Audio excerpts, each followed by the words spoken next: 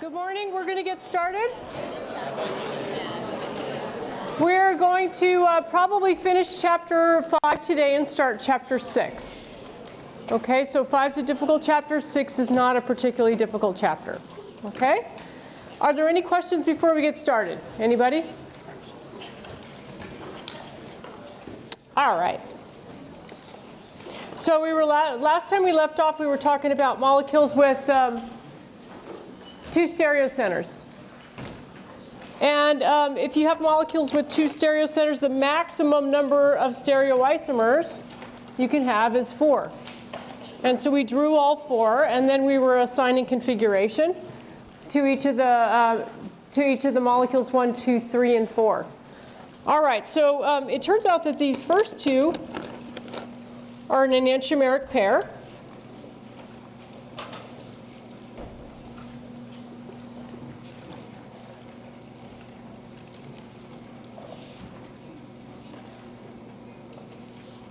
And the second 2 are also an enantiomeric pair.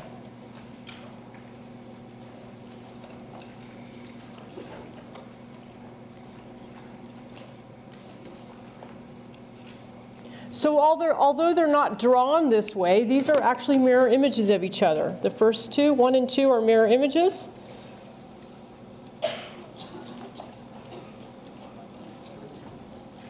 And 3 and 4 are also mirror images.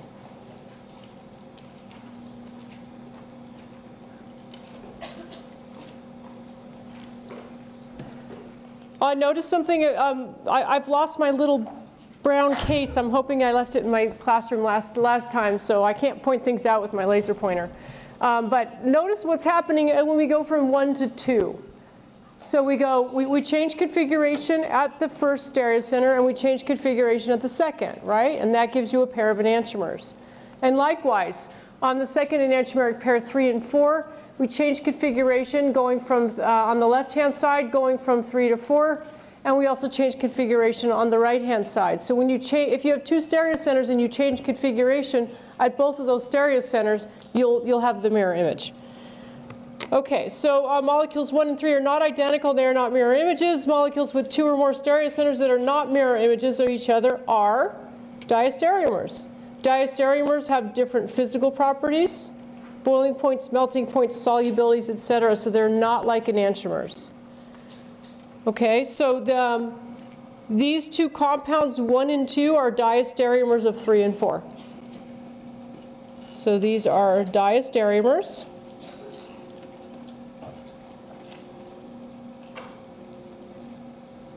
of number 3 and number 4. And likewise, 3 and 4 are diastereomers of 1 and 2.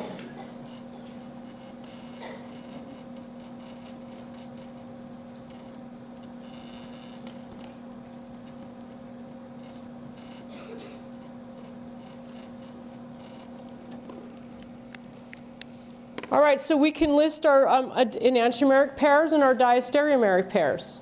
So let's list our enantiomeric pairs. So need to know how to do this on an exam. Enantiomeric pairs 1 and 2. And the second enantiomeric pairs 3 and 4. So notice when we go to the enantiomer, we started off with RR, we go to the enantiomer, we switch the stereochemistry at both centers to get the enantiomer. If we go from 1 to 3, however, those are diastereomers. 1 and 3 are a diastereomeric pair. We have the same stereochemistry at one of the stereocenters and the opposite at the other, and that's what you're going to look for. So diastereomeric pairs.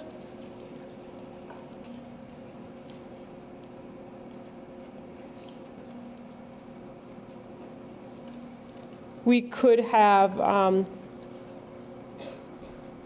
1 and 3. That's one pair. We could have 2 and 3. We could have 1 and 4. And we could have 2 and 4. Those are all diastereomeric pairs.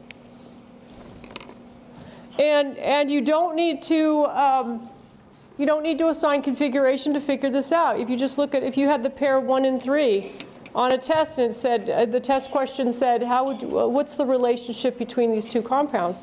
So what you would do is you would look and you would see what's changing when I go from 1 to 3. The right-hand side is the same. Everything's the same.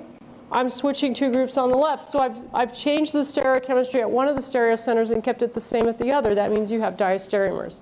So you don't have to assign configuration.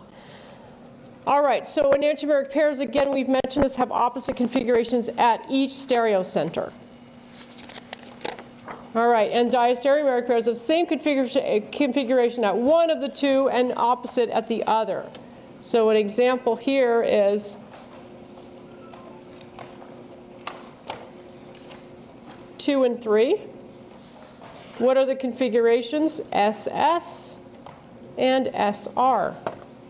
So as you can see, for 2 and 3, we've kept the same configuration at the stereocenter at the left, and we've changed it at the right.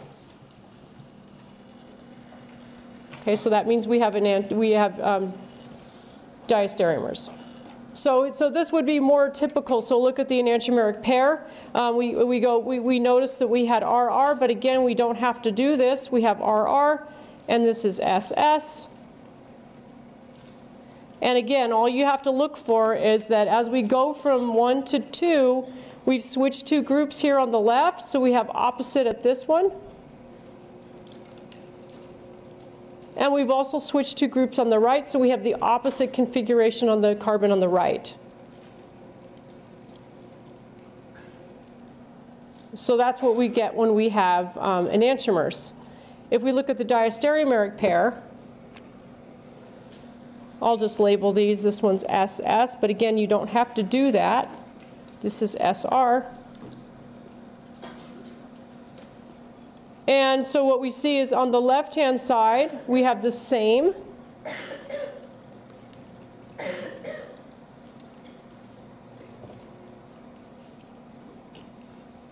And then on the right-hand side, we have the opposite, don't we? We switched the hydrogen and the chlorine.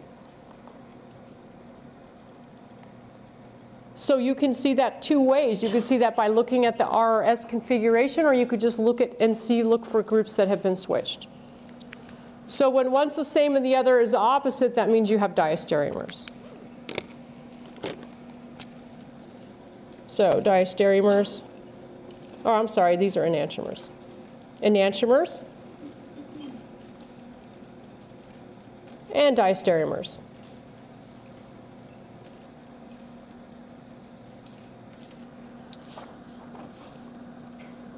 All right, questions? Anybody? Yeah? Does that mean we could use this method to figure out if two compounds are enantiomers, or should we see if they're mirror images that are not superimposable? You can use this method to see if things are enantiomers. It's a lot easier than drawing a mirror image. Yeah. So yeah, this works really well for that. All right, we're ready to talk about a little bit more terminology, meso compounds. If we follow the same procedure above for drawing the stereoisomers or 2,3-dichlorobutane, there would only be 3 stereoisomers rather than 4. So on the previous page, when we said how many stereoisomers can we have, we said the maximum number of stereoisomers is 4, but you can sometimes have less. And that's what happens when we talk about this particular compound. And it turns out the reason that you have less is that one of the stereoisomers has a plane of symmetry.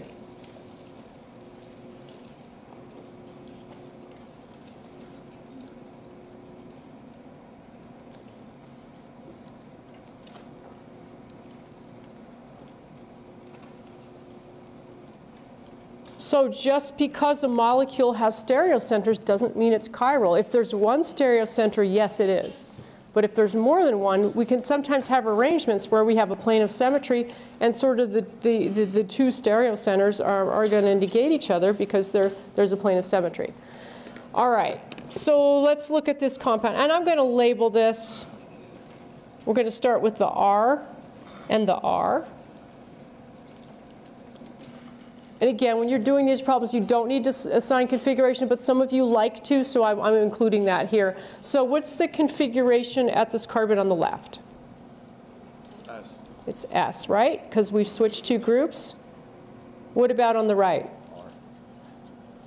We've also switched two groups, right? So that's S. What about this carbon on the left here? What is that? Everybody seeing that? Carbon on the right? S. So you can already see how we're lining these things up here. And then what about on the left here? S. And this one here, R. Okay. And it turns out that these two are enantiomers, just as we would expect. And you would probably expect C and D to be enantiomers, but they actually aren't. So if you change to the eclipsed conformation,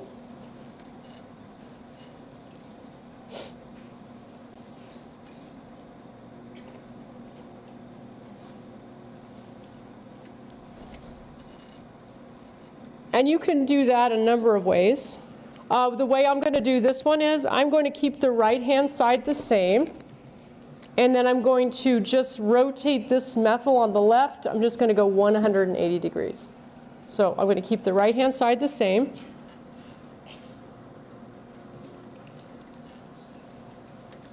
If you have trouble with this, you can always put it into a Newman projection. It's a lot easier to rotate Newman projections. So I'm going to rotate this up so it's eclipsed. This methyl is going to be right here. So let's see what happens when I do that, 180 degree rotation. So right now, the chlorine is up. Okay, so my thumb is the methyl. You might want to try this with your own pen and just a pencil. Hold it in between your two fingers here. Your thumb is the methyl, and this is the chlorine sticking straight up. Okay. Now, flip that 180 degrees. So now the methyl's up, your thumb is up, and what happened to the chlorine? It's now going back. Okay, so let's draw that. So the chlorine was coming forward, and now it's going back. The hydrogen is going to be coming forward. So when you rotate 180 degrees, anything that was coming forward is now going to be going back. And now you can see from the eclipse conformation that although we have two stereocenters, there is a plane of symmetry that cuts right through this molecule. So this has two stereocenters, but it has a plane of symmetry.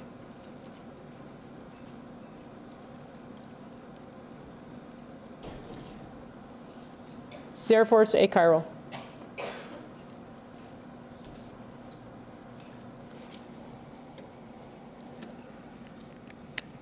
So C and D are identical.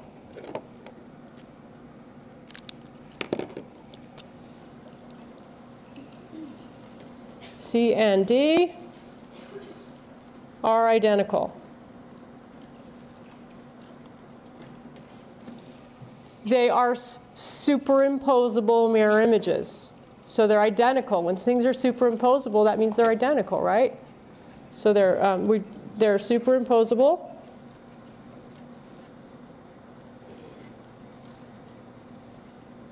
Mirror images. Therefore, they're identical.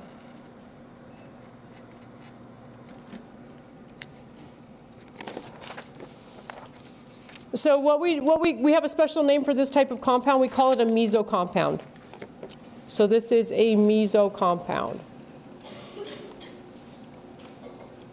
Definition is on the top of the next page. A compound that has stereocenters but no chirality due to internal symmetry.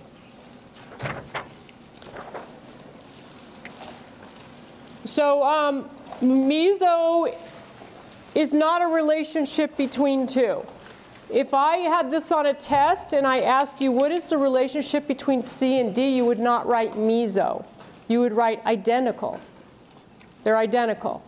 Each one is meso. C is meso, D is meso. But the relationship between the two is that they're identical. Okay, so compound that has stereocenters. So it's kind of like the word chiral. Molecules chiral. That's not a relationship between two molecules. It's a feature of that molecule. So enantiomeric pairs, let's look at that, A and B.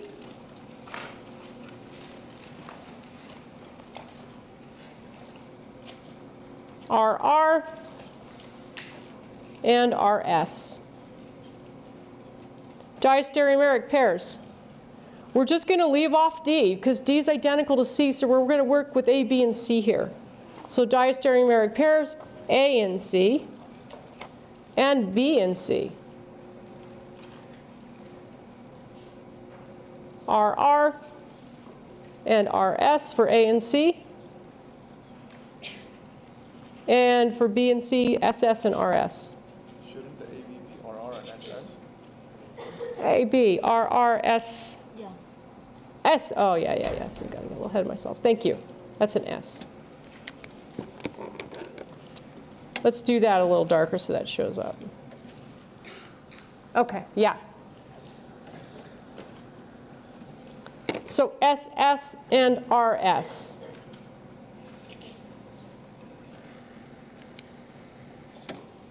All right, so again, leave off D. It is identical to C.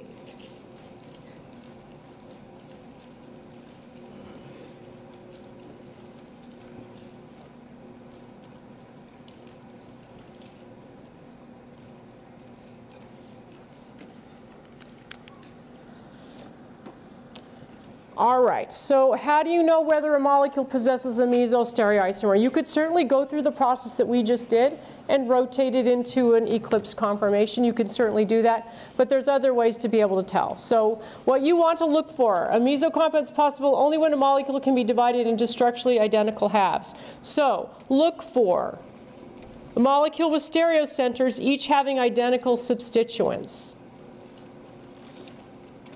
Molecule with stereocenters has to be more than one, or you can't have a meso compound. Each having identical substituents.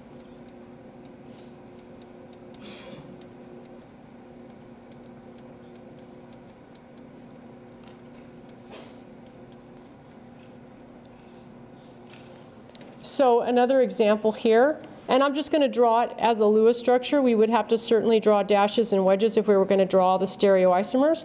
But this particular compound here.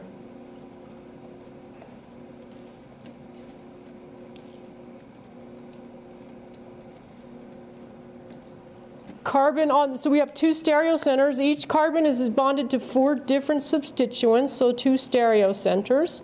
The carbon on the left is attached to a bromine, a methyl, a hydrogen, and this group here. The carbon on the right is bonded to a bromine, a hydrogen, a methyl, and this group here. And those 2 groups here that I just described are exactly the same.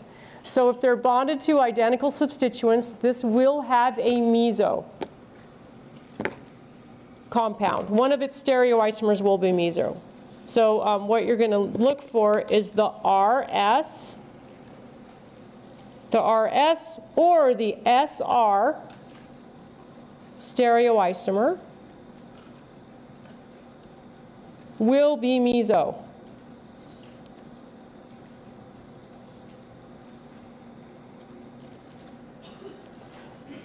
So again, you can do this. So we did it up here. We assigned configuration.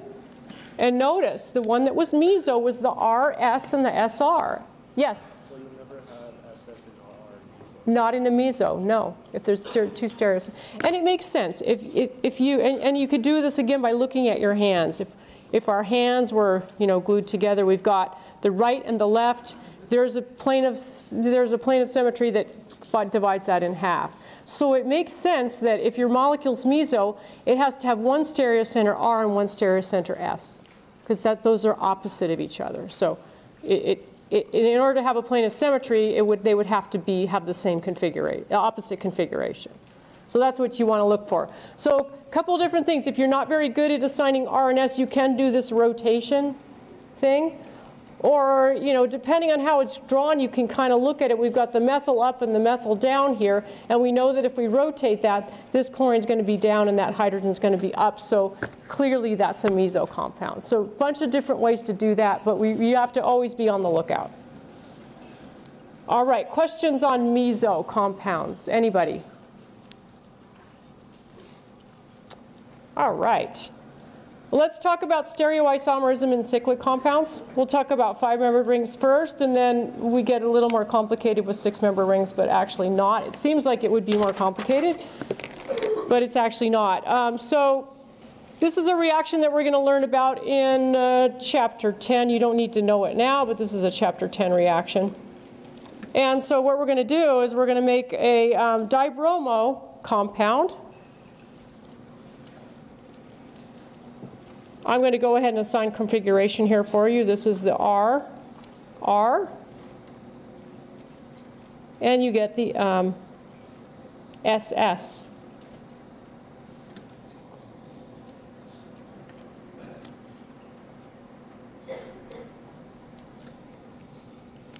So we can say a couple things about these. Bromines are on opposite sides of the ring, so it's trans.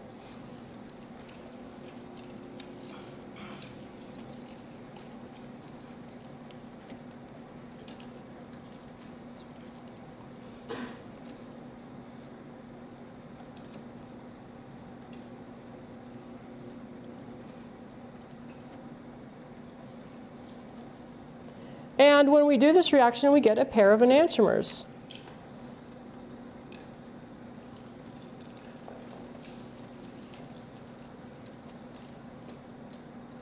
So this particular reaction yields only trans products. You're going to learn more about that in Chapter 10 and be able to predict that. But for right now, we can see that we do get trans products. We're going to call these a different name. In Chapter 10, we're going to call these the anti-products. But that being said, we get a pair of enantiomers for this reaction. If you do a different reaction, it wouldn't be this one, but there's other reactions you can do where you form the cis, 1,2-dibromopentane. But as you can see, we have two stereocenters here. We have S here. We have R here. So we have two stereocenters, but we have a plane of symmetry. So this is a meso compound.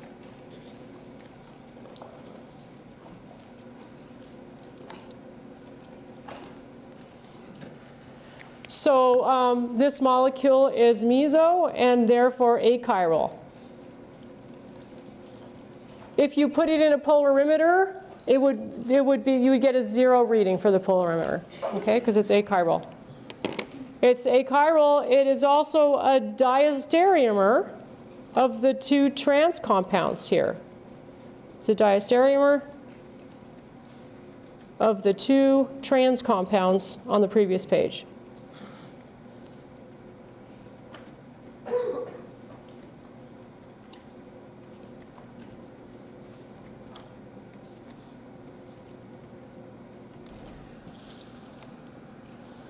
All right, so that's 5-membered rings. Let's talk about 6-membered rings. And we know that 6-membered rings are actually in a chair conformation. So sometimes we're going to have a compound that looks perfectly achiral, but when we put it in a chair, it doesn't look achiral any longer. So this is a good example right here. 1,2-dimethylcyclohexane, the cis. And you can see that we've got two stereocenters here, but a plane of symmetry right here.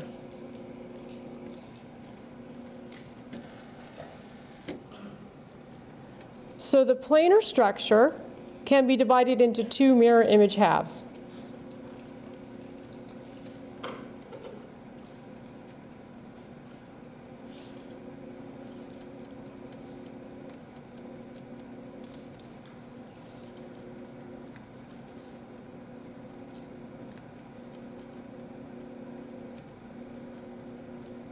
Therefore, this is going to be achiral. It's achiral, and it's also a meso compound. So again, meso. We got more than one stereocenter, but a plane of symmetry, and therefore it's going to be achiral. So here's our problem. Here's our complication, our potential complication that doesn't turn out to be a complication. Our potential complication that a cyclohexane is not flat. The chair conformation, if we put this into a chair, it has no plane of symmetry.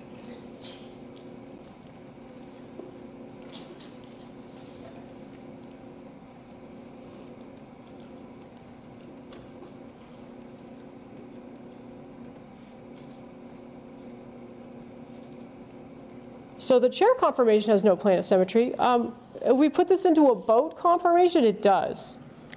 So only the boat conformation has a plane of symmetry.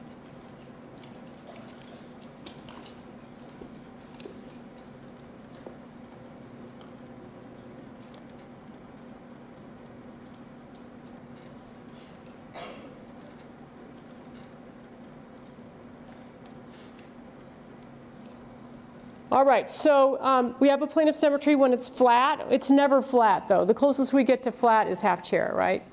Where we have one atom bent up above the plane. The chair is no plane of symmetry, but the boat does have a plane of symmetry. It will look just like this.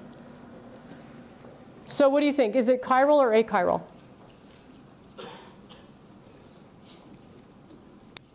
Hybrid? No, it's actually achiral. So all we need to do is find one conformation where there's a plane of symmetry. So does that mean that you have to put these things into boats? No, the answer is no. You just look at it flat. You'll be able to tell when it's flat. If there's a plane of symmetry when it's flat, then it's achiral. Okay? So that saves us time from putting things in boats because we're not accustomed to doing that. You haven't practiced doing that. So you don't have to do that. You just need to be able to look at it flat. All right, so is the cis isomer optically active? Yes. So you only need to find one conformer with the plane of symmetry.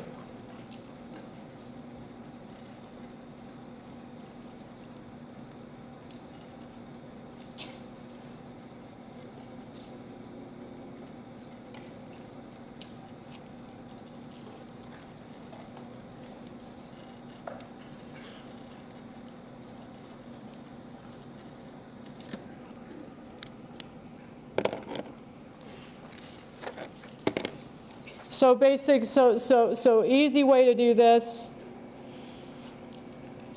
Look at the flat structure.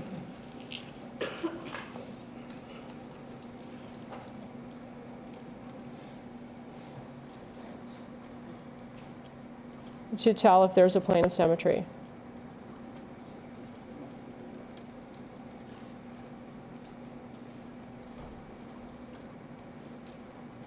It's not ever flat, but we can look at the flat structure, and the flat structure we'll be able to compare, and that's going to make it easy for us to see what it would look like in a boat conformation. All right, questions?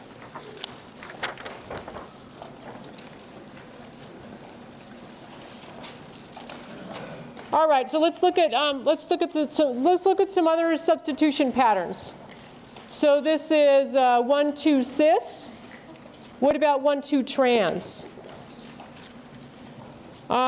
We've got 2 stereocenters because each carbon is bonded to 4 different substituents. So when we're looking at this carbon right here, let's do this. Here's the hydrogen. So let's look at this carbon on the top right here. It's bonded to a methyl and a hydrogen. And then now the 2 other groups it's bonded to are the 2 sides of the ring. If the 2 sides of the ring are identical, then that's not going to be a stereocenter. So we have to kind of trace it one atom at a time. So let's do that. We're going to trace it from here, here, and here, right here. First carbon is, this one's CH2, this one is CH with a methyl attached. So it's different. So that's a stereocenter. We could do the same thing with the other one.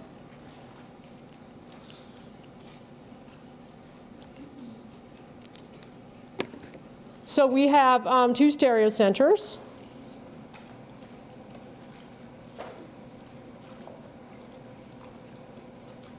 There is no plane of symmetry. One methyl's up and one methyl's down, so there's no plane of symmetry.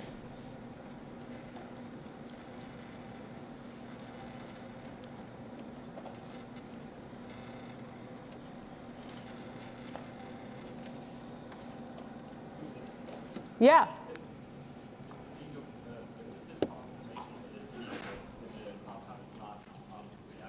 That's correct.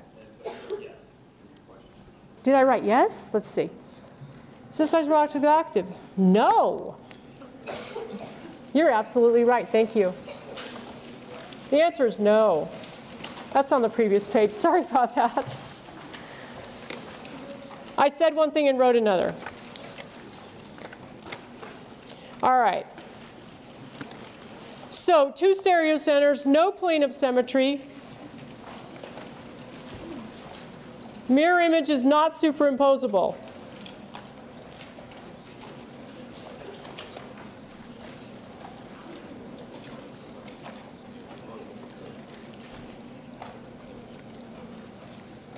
Mirror image is not superimposable. Therefore, it's chiral.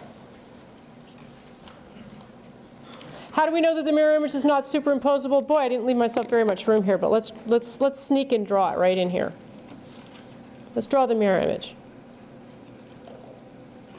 Hopefully you left more room than I did. You're going to do it over to the right. That's smart. Okay, mirror image. So there's a methyl here. And then I'll just do it skeletal. There's a methyl here, right? That would be the mirror image. It might look to you like that's superimposable. So let's do one of those 180 flips again. So what I'm going to do is I'm going to have this be the methyl on the top here. Okay? I'm going to fold this to the left like a book, just like that. So my pen is going to be the methyl that's coming up.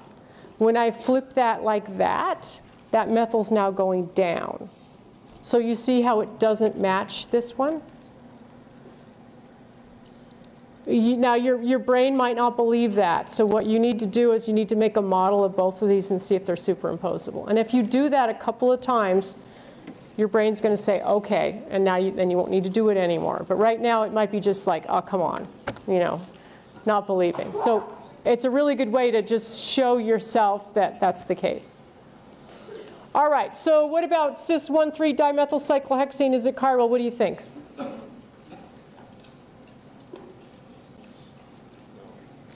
I'm seeing 2 stereocenters, but I'm seeing a plane of symmetry right here. I can slice that in half that way, and the left-hand side is the mirror image of the right-hand side.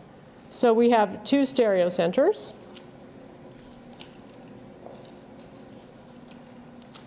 But a plane of symmetry.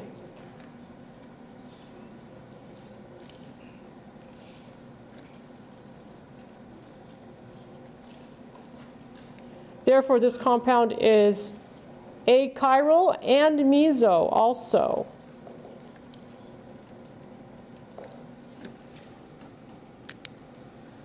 All right, now here comes the tricky one. Is trans 1,4-dimethyl cyclohexane, there's a little bit of a typo on there, you want to throw in an E there. Is this chiral? Who thinks that's chiral? What do you think?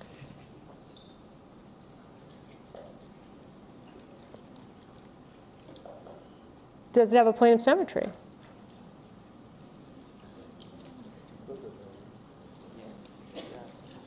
Has a plane of symmetry. So one methyl's up and one methyl's down.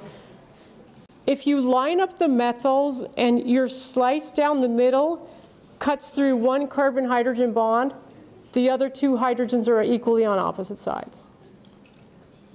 That you're not going to believe until you do a model and show that. So you line up the 2 methyls. So one's up and one's down, but you slice through one carbon-hydrogen bond of that methyl.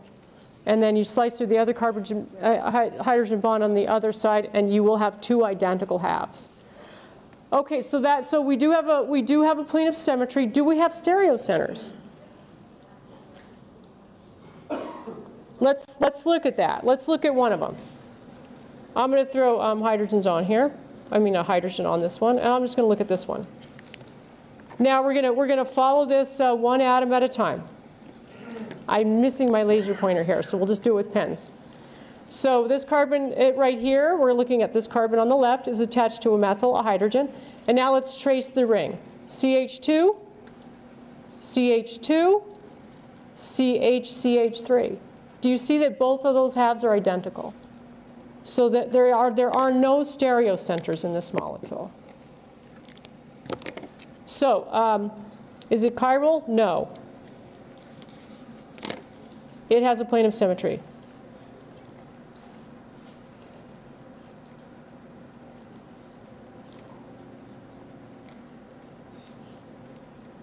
Is it meso?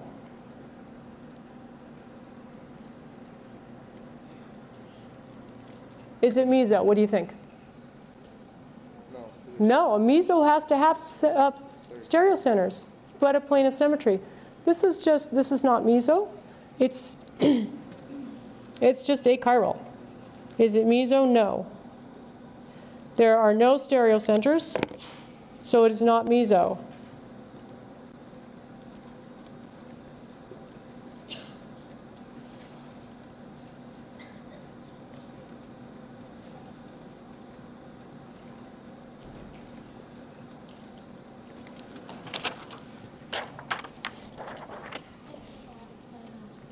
Question?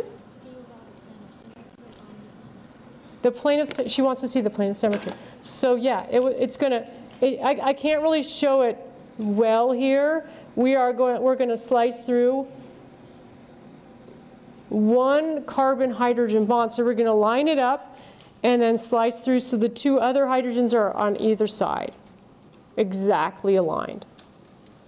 Okay, so we're just going to slice right through that way. So try that on your own and you'll see what I'm talking about. So you're cutting yes? through the middle of the carbon? I'm cutting right through them. I'm slicing the carbon in half and I'm catching one carbon-hydrogen bond. Now if I rotate that, I can make it not symmetrical, but you rotate it so that you are catching one carbon-hydrogen bond. You're going to slice the carbon in half and the hydrogen in half. Yeah. Questions? More questions? All right, so how do we separate enantiomers? We know we have them. How do we separate them? We can separate diastereomers because they have different physical properties. Enantiomers have the same physical properties. So back when enantiomers were first being discovered, Louis Pasteur separated right and left-handed crystals of tartaric acid using a microscope and a pair of tweezers. Imagine how time-consuming and tricky that would be. So amazing thing to be able to do, extremely tedious, not practical certainly. Not only that, few racemic compounds crystallize as separate enantiomers.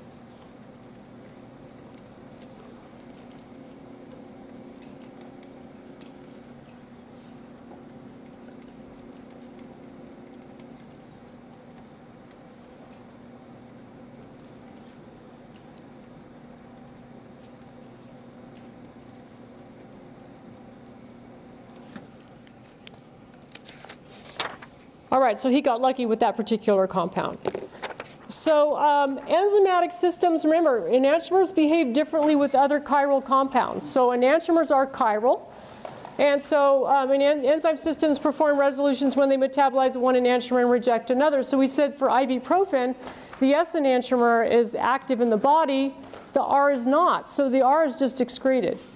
The S is used and there's no problem. So your body is utilizing the single enantiomer. We can also do this when if you ate racemic amino acid, for example. So human being plus racemic alanine.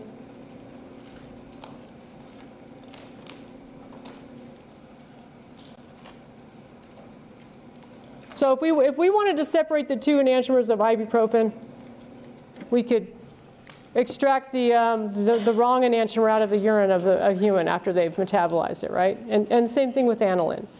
If you have racemic aniline, your body is only going to use the S isomer. So the S is metabolized. And the R is excreted. This is also not practical. As you can imagine, a drug company that just wants one enantiomer isn't going to have human beings lined up and, okay, eat this and then we'll extract this out of your urine, right? So again, not practical. So what are we going to do? One of the ways to separate enantiomers is to do an enantiomeric, what we call an enantiomeric resolution. And so resolutions are performed using a resolving agent, a chiral agent that bonds to the enantiomeric pair, resulting in a pair of diastereomers. This type of resolution capitalizes on the fact that diastereomers, unlike enantiomers, have different physical properties. Okay, so here's the idea here. We have a racemic mixture, R and S.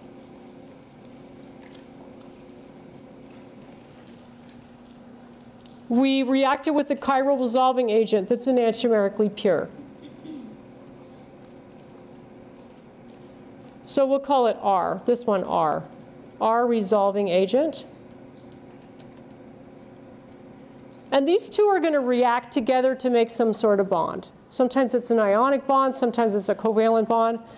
And then when they react together, you're going to get an RR when the R enantiomer reacts with the R, and you're going to get an R and an SR, right? These are now diastereomers. So we actually converted our enantiomers into diastereomers.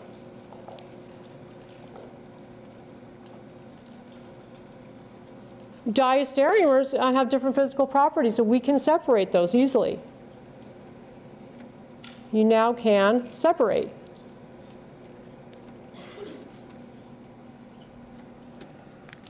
So separated via conventional techniques, and then you undo the reaction that you just did, whatever that reaction is. You undo the reaction that you just did, and you release an enantiomer, and now you have R and S separated.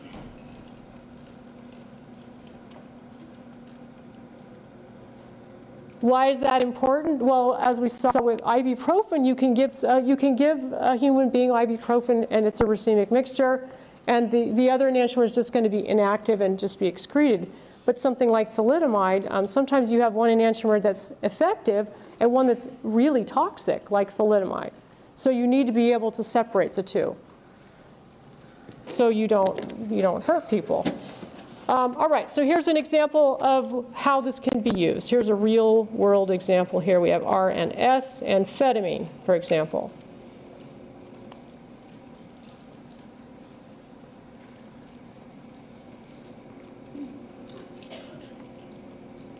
So some of the drugs for ADD, most of the drugs for ADD are amphetamine. One of them is racemic and one of them is only one enantiomer. Okay, so those are most of the drugs for ADD are amphetamine. So this might be important if you're a drug manufacturer. So and amphetamine has an amine group. So I'm just going to abbreviate that RNH2 to simplify things. And then you react that with plus tartaric acid.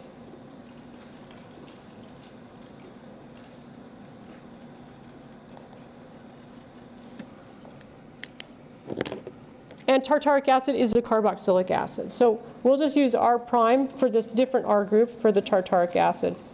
Tartaric acid actually has two carboxylic acids, but we're just going to draw one of them here to simplify this. And what you're going to end up getting is an acid-base reaction.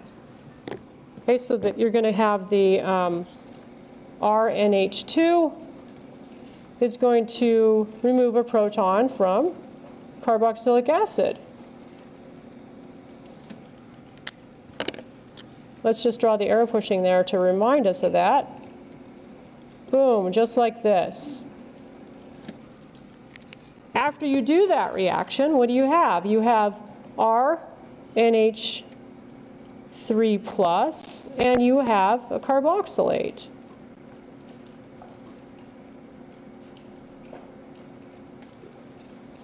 And that can form a salt.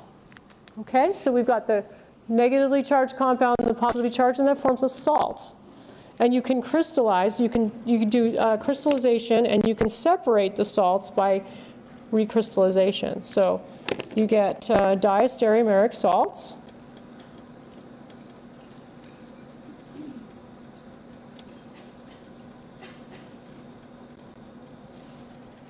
So as we showed over here, it's RNH3+ and RCO2-. So what you're going to have, remember we started with R and S, so we're going to have the R plus salt. And we're going to have the S plus salt. Those are diastereomeric salts.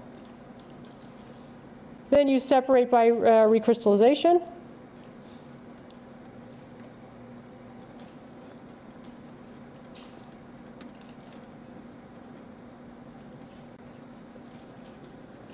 And once you separate them, you undo the reaction. So we've got the R plus salt and the S plus salt. How do you undo that reaction? You add base. So you're going to add base to that reaction. And you end up getting pure R and pure S.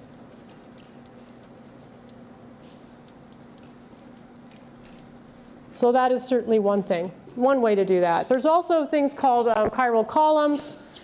A lot of complicated things. It's difficult. It's not that easy to separate enantiomers. All right, that is chapter 5. We have 2 minutes left, so we're going to do 2 minutes of chapter 6, just for fun. So here's what I'm thinking. I'm thinking that chapter 5 is a pretty hard chapter. What do you think? Do you agree? I'm thinking we shouldn't have chapter 6 on the midterm. What do you think? Yes. Okay. So we are going to start it right now, so we don't get behind. No booing, or I'll put it on the test. Come on. Come on, guys. Being nice here. All right, so we're going to start off talking about the ways we write chemical reactions. And there's different ways we do it, and we're very organocentric, so we often just highlight the organic molecules. So for example, we could say this compound plus bromine goes to that. This is a reagent. And we're transforming this organic compound into that organic compound. We can also write this in a simplified way. We do a lot of drawing in organic chemistry, so we have to try to have shortcuts too to doing our drawing here. That would be another way to write that.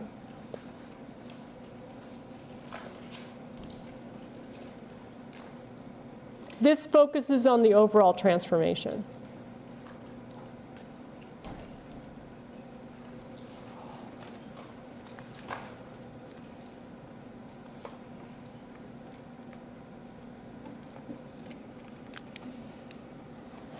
All right, that is a perfect stopping point. We'll stop right there and we will continue this on Monday.